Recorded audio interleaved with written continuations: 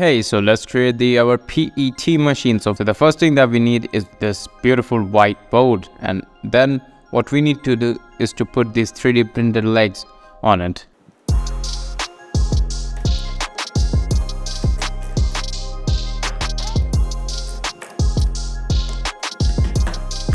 So I'm using REHC 100 to control the temperature, and this is the same module, I guess the same temperature control which I've used for my filament extrusion system, and this works best. I would say it can control the temperature from 0 to 400 degrees Celsius, and it comes with a K-type thermistor.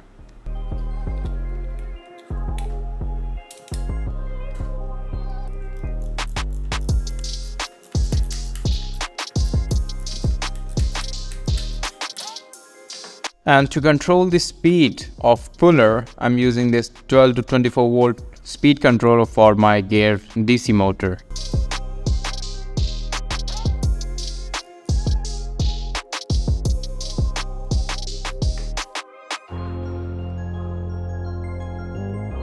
And this is the heart of this machine. It's a 12 volt 15 amp power supply which I'll be using to power the heater and the DC motor.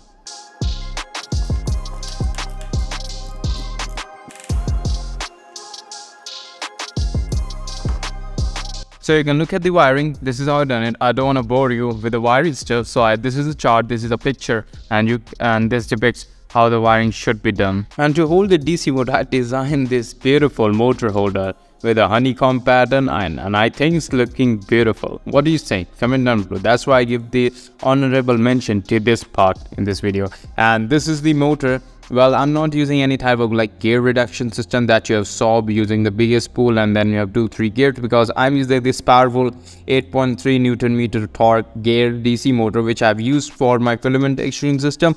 I'm using the same motor for this PET machine because it's really powerful. Because the filament extrusion system requires a lot of power in order to rotate the auger. So I think this motor have enough torque, or just more than enough torque to pull out the PET strip and also the low RPM, because the max RPM this motor can get up to its 10.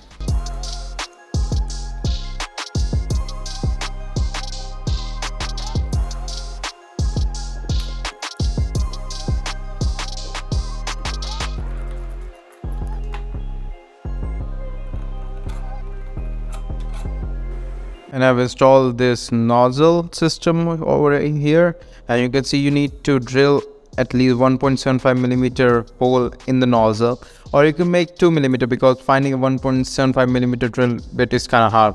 And you need to make little bit wider at the back of it like you're seeing in this video, so that the PET strip can easily go through it. And this is a beautiful bottle stripper. You can see you can put in one blade and you can easily cut down the strip into like 6, 7, 8, 10 and 12 millimeter. It depends on the thickness of bottle, and you can easily put your blade into this. So we're gonna use this small thermal cutter for this thing. So all we need to do is just take out the back cap of it and just take out the blade, and you can break the blade a little bit because it is easily breakable. You can break it and then put it into this stripper.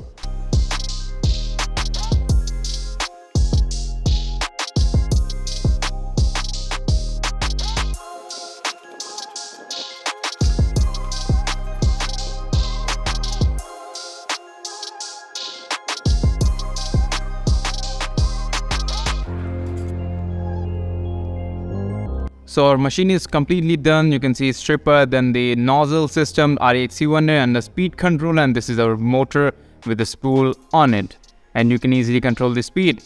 And if we come to the size of this machine, which is I think really compact, you can say it's 370 millimeter in length, and in breadth it is 200 millimeter, and it is very lightweight, and you can easily remove the spool if you want to. Now the third last step is to remove this label from the bottle you're using to cut it down into strips, and also remove the adhesion which is used to stick this label on this bottle. You can use anything like alcohol, isopropylene alcohol, in order to remove this, or you can use just water and a scraper and it will work fine. Now after all these process, all you need to do is to put little water inside the bottle and go to your kitchen and fire up the stove and keep on rotating the bottle at the good distance so that it can smooth all the design that I've company created on the bottle, so it will be easier for you to cut down into the strip form without breaking it from the middle. Something like this basically. And then just cut out this bottle from the bottom using any blade or scissor. And now the last step is to make it into strip form.